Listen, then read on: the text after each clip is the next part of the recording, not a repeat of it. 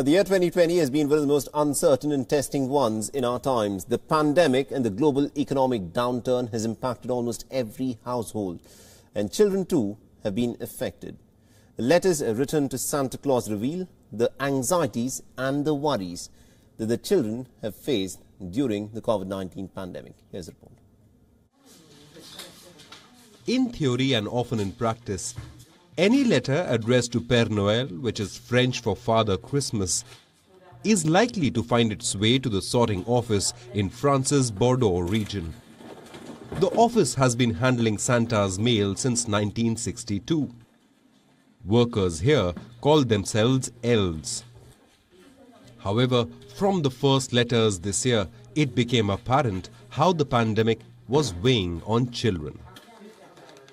All this year they have been in lockdowns.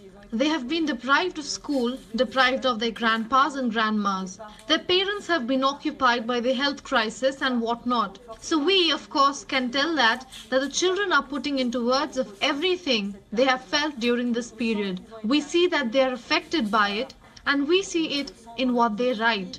A 5-year-old doesn't usually ask Father Christmas to wear his mask.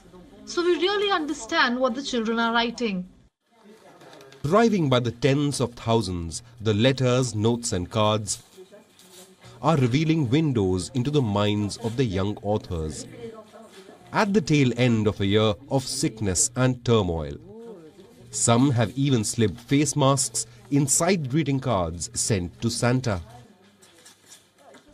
With the health crisis and COVID this year, we also receive masks at the Secretariat of Father Christmas.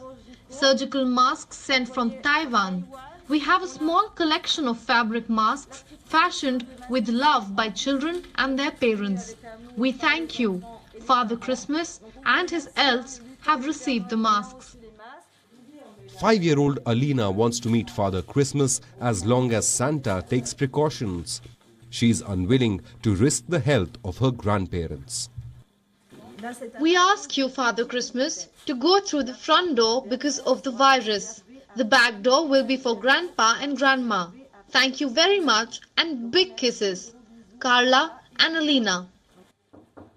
The elves believe that children are confiding worries in these letters to Santa that they may not have shared with their parents.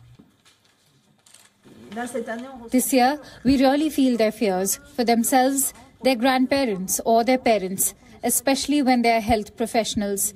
It's what really emerges from their letters and in every country. The letters are arriving by the tens of thousands at the sorting office. The elves here reply to about 12,000 per day. Amid the uncertainty of 2020, Christmas appears to be particularly important to children this year. Bureau Report, WION, World is One. Co-presented by Skoda. Simply clever.